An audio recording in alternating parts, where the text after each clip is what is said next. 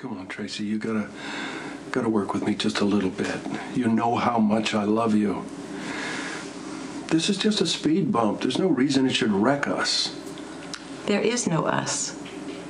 You're a con, I was the mark, that's all there ever was. Oh, you've made a full recovery. What a shame. Helena, I am going to have you arrested for kidnapping, so before I do that, why don't you do yourself and the rest of us all a favor and hop on your little broom and fly back to your castle with your rats and your flying monkeys. Well, I am sure my sweet little rats are missing their newest best friend. But it's truly a shame that there's absolutely nothing you can do to prove any of your allegations. You need to get out of here and leave Tracy alone. No, you both need to get out of here and leave Tracy alone. I have nothing left to say to either of you. You will be hearing from my attorneys, and you take these and go and do not come back.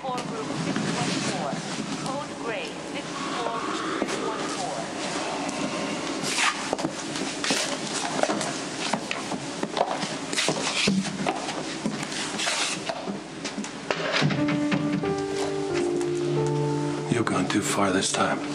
Boy, it's depressing to see you so attached to your little Spanky.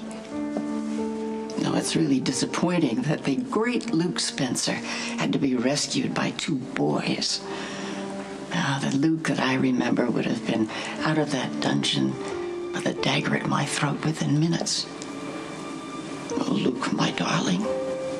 No, perhaps you just don't have it anymore.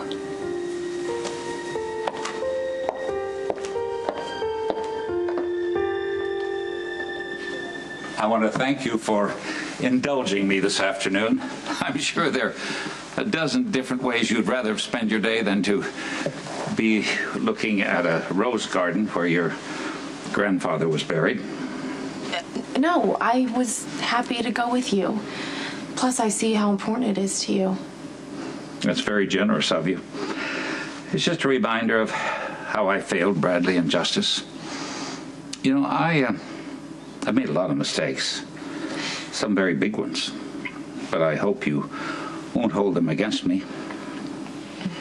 I'd like to try this time, if I could, to get things right with you, if you're okay with that. I'd like to help you and your sister any way I can. Well, you know, I'm sorry. You're filled with so much regret. You know, everyone makes mistakes. And I don't think that my grandfather or my Uncle Justice would want you punishing yourself like that. I mean, you've already done so much for me and my sis. All I want to do is help. Well, you have been very generous. But listen, I don't want to come off ungrateful, but I need to be honest. I can't be the reason that you make up for your mistakes with my uncle and my grandfather. I'm sorry. I can't be your shot at redemption. So you think Franco sent you this photo because you rescued Lulu? His last known intended victim?